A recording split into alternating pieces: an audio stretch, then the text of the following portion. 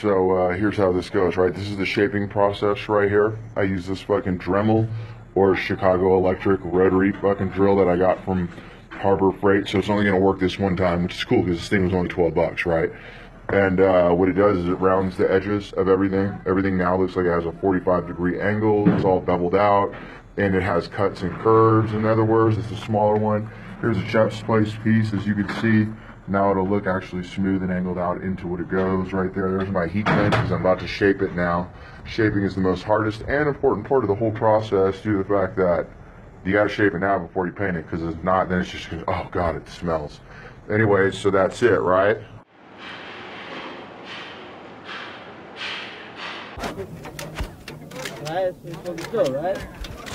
Tyson coming to your life. Come on, motherfuckers.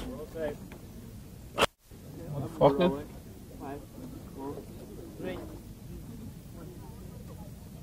Hi, I'm Mike Tyson, coming to you live from Tokyo. It's a knockout night of boxing on HBO, starting with the boxing greatest knockout, Streets of Gold and Rocky IV. And catch the bell.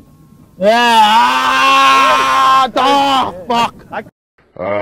Full-size glue sticks, fucking massively important. Work for everything, and they're the best. They work better than super glue. Hey, they really do work better than super glue. Don't waste your time using super glue. It's a waste of fucking money. Get a goddamn hot glue gun and get hella glue sticks, and that'll work, right? So I got that and that. These were some of the things I used. I really actually only used the sanding ones because they round it perfectly. For in-close corners and stuff I need to do with designs, I'll use this piece for the Dremel. That's about it. But other than that, this is all the stuff that I needed that you've seen in the last 3 videos to make. Oh yeah, that is a red PlayStation controller, by the way. You know why?